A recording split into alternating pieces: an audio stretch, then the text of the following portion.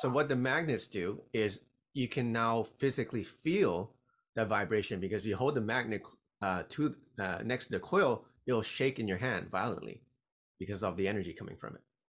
Also, you can it's kind of acts as a focusing element of the energy of the energy field as it comes out of the coil. I put the two chi coils yin and yang in front of me. I play my biohacking frequencies, methylene blue, BPC 157. So I'm sitting in front of it, but I don't have to close my eyes or anything. I don't have to meditate. I'm just sitting there working on my laptop, and I'm getting this daily energetic therapy every day. And every day I'm getting stronger. I'm 43. I do boxing, and I'm basically outpacing all these 20 and 30-year-olds. Nice. So is that similar to the scalar waves? So scalar is another kind.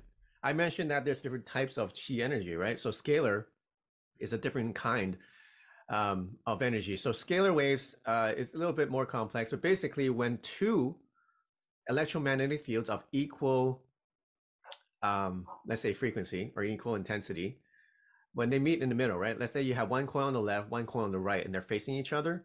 They're both creating this magnetic field. And when they meet in the middle, it doesn't cancel out, right? Well, it cancels itself out. Like if you have, you know how noise canceling headphones work, right?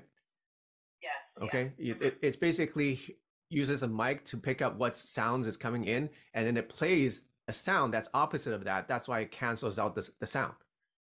So, right. but according to a lot of conservation, energy never cancels out. It goes somewhere. It has to go somewhere, right?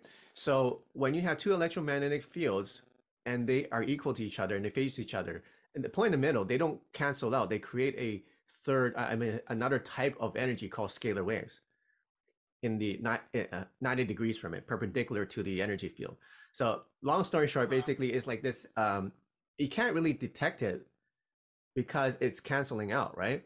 But you can measure the effects of it on plant life or on humans or on biology.